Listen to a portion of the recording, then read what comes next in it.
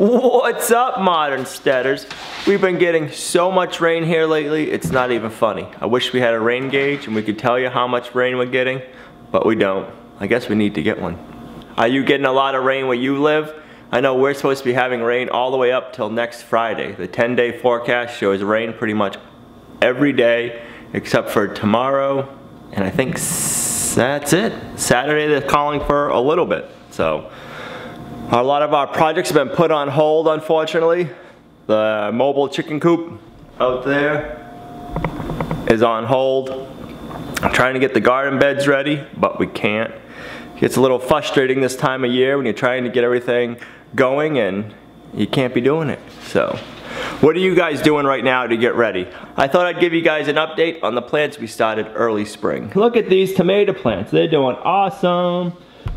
It's like a jungle. The potato plant got so tall, it ended up falling over. We're gonna have to transplant those. We got this tomato right here. It's doing nice. I gotta start transplanting a lot of this stuff.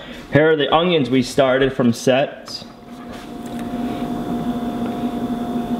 Those could use to be transplanted. And take out a tomato and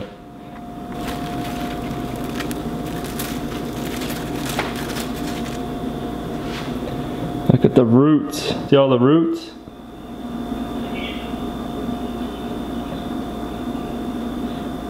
Those are gonna be nice. Our broccoli and cauliflowers aren't doing so great. I'll show you the ones in the basement.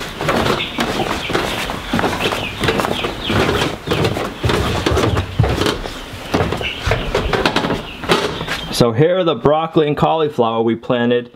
They were actually planted before those tall tomato plants. They're doing all right, but they're not doing that great. I was really looking forward to having some good cauliflower and broccoli this year. So if you guys have really good luck planting that stuff, leave it down in the comments below and give me some suggestions to help these guys out. Oh yeah, right over here, the peppers we started from seeds that we got out of the store-bought pepper. Let me show them to you. Those guys are doing good. We'll keep them under here in the grow light for a little bit longer, and then we'll move them upstairs on the table right by the sliding glass window where everything else is. Let's go check on that broody hen.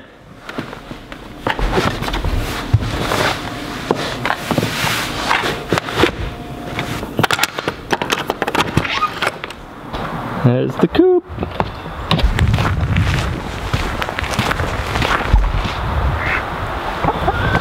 Hello, chickens. These ladies want to get out on pasture. We're just waiting for the weather to break.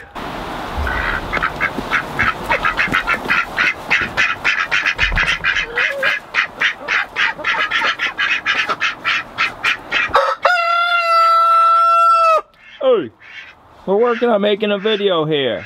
Have some respect, would you?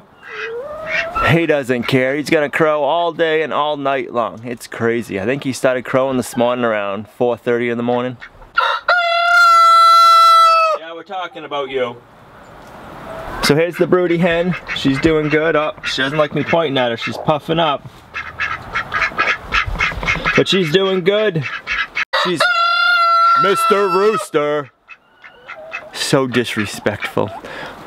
But she's been sitting on the eggs now. She hasn't gotten up the last few days. If she's gotten up, she gets right back on that nest. So I think we're gonna have good luck with leaving her in the coop and not having to move her into a different area. We're gonna leave her there. If she gets up again, I will put her in a dog kennel inside this coop. We're hoping to get a chicken tractor up here. I'll go show you. Watch out, guys. So this is the apple orchard we just cut out the other weekend. So my plans is to get one of the chicken tractors over there. That'll be one for the meat bird. I have one down there for the egg layers that you can barely see that has nest box in it. I gotta drag that up here. We're gonna stick it up here, but I'm not gonna move them around inside the orchard. I figured I'll probably put the tractor here. I got some poultry netting and we'll fence off the orchard And then we'll fence off the orchard with the poultry netting, and we'll let them free range throughout the day, and we'll lock them up in the chicken tractor at night. Sounds like a plan, right? And then for the next few weeks, I can stick the meat birds and the Bodrock chicks in here and get them out of our basement. They're getting a little stinky. Like you gotta clean the brooders every day and you still smell them. The little Cornish crosses, they're little poop machines, so they're constantly pooping. They put off some crazy body heat, so it kind of smells like a gym locker in their little brooder. So we gotta get them out here. The layers in here. And then not this weekend, but next weekend, we have the piglets coming. So it's gonna be busy around here. Once the weather breaks, the grass is gonna be growing. We gotta put the mower deck on the tractor. We gotta get some gardens going. We're gonna be busy. We gotta finish the coop DeVille. So we're gonna be a little hectic around here pretty soon. We already are. So let me know what you guys are up to this time of the year in your homestead. And we'll see you right back here next time at Lumnah Acres. If you liked the video, give it a thumbs up. Make sure to subscribe, share it. It really helps the channel grow. And we'll see you right back here next time at Lumnah Acres, a guide to modern homesteading, self-sufficiency, and freedom.